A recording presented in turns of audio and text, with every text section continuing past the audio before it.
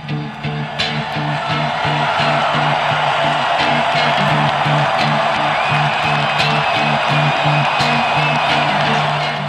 this is Rachel Brady with USCFootball.com. I'm at Dado Field with offensive lineman Kevin Graf. Kevin, what have you been working on these first 2 weeks going into camp?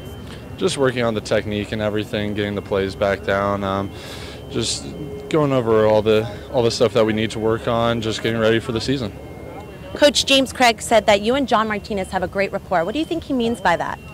We just work really well together. We came in, we're the same class, and we roomed together during season, and it's just we have a really close niche with each other. Now, do these strong relationships with your teammates ever affect the competition at camp? Not at all.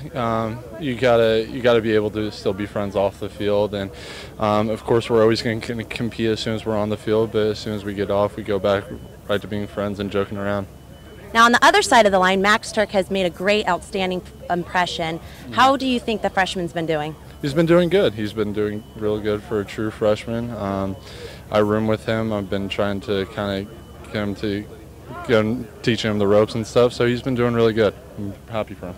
Can you share some of that advice you've given him? Just stuff that I was passed down as a freshman when I roomed with Tyron Smith. He helped me, and I'm just doing the same for him.